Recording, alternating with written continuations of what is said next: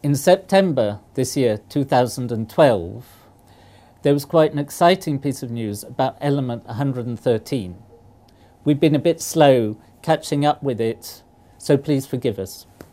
But the important thing is that element 113 has been synthesized, in fact, for the third time, and therefore people are now reasonably confident that it has been made.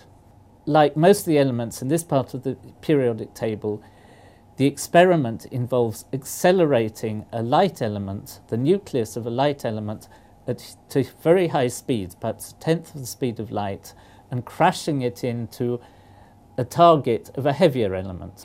In this case, it was zinc, which has atomic number 30, and bismuth, that has atomic number 83. 30 plus 83 makes 113. So you imagine that there are hundreds of these, or millions and millions of these hitting the targets, and every so often one of them goes inside. You can see it's quite hard to achieve, so that you get a joint nucleus. Does it make that noise when it happens? No, I don't think so. And then... You know, my dog's going to go crazy when I edit this video.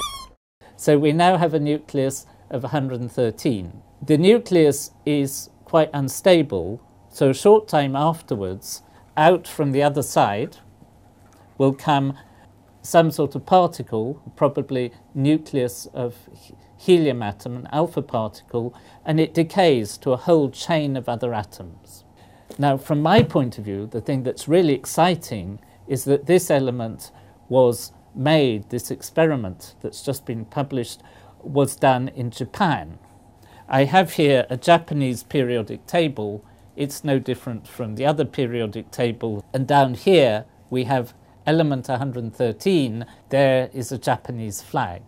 What's exciting for me is that it's a wonderful demonstration about how science is now being done all over the world. This is the first element, at least in modern times, that has been discovered in Asia.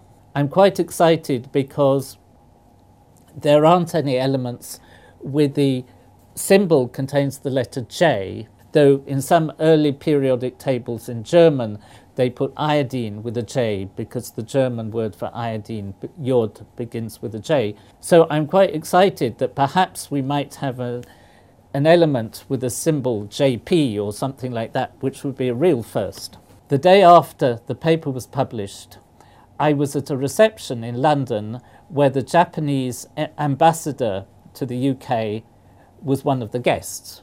And I was introduced to him, and I began by congratulating him on the synthesis of element 113. He looked a bit surprised. I think it's the first time anybody had ever congratulated him about anything chemical, but then he got really quite excited. 今年2012年の9月、とてもエキサイティングニュースがありました。それは現地番号113の現存に関する発表でした。それでこちらから発表するのが